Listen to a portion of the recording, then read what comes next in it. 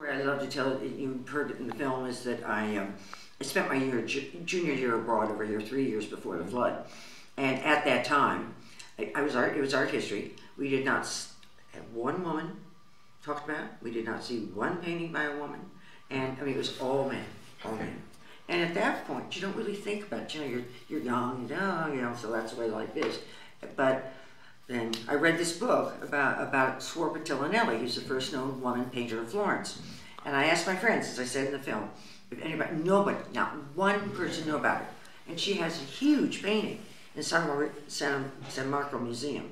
It's been there for centuries, but nobody knew it was there. So my thrust is now to get Nelli out there, and everybody's going to know about her. So, but you know, I'm spurred on by finding these women and making sure they have a voice.